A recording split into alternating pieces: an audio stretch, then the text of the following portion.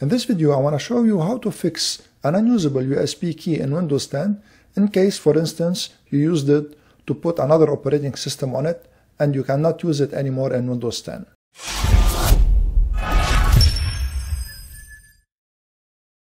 In a previous video I made, I showed you how to fix this using diskpart in Windows 10, but the diskpart method doesn't apply always. So sometimes the USB, you cannot see it in diskpart or you get an error message. This method I'm going to show you now is with Rufus. Let's download Rufus. So open your web browser and go to rufus.ie, hit enter, scroll down to the middle of the page and choose Rufus Portable. Click on it and it will be downloaded. Go to the downloads folder and then launch Rufus Portable here, double click on it,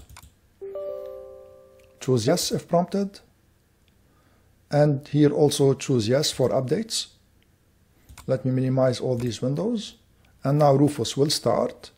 Here I already inserted a USB key that I used for Chrome OS that, as you see, it has many partitions and it became unusable and I cannot even format it in Windows. So to fix this is very easy. In Rufus, after you select the correct USB key, and make sure you select the correct one because the operation I'm going to show you, it will wipe everything. So here I have only one USB key in my PC. I selected it. It's a 32 GB SanDisk USB key. And here under boot selection, click the drop down arrow and choose non-bootable, and under file system, choose between FAT32, NTFS or exFAT. So here I'm choosing FAT32. And for the other options, leave everything by default and simply click on Start. Here you will get a warning message that everything will be wiped on the USB key. Of course, if you are sure that you are selecting the correct USB key, click on OK to continue. And here also, this is a warning saying that this USB key has multiple partitions.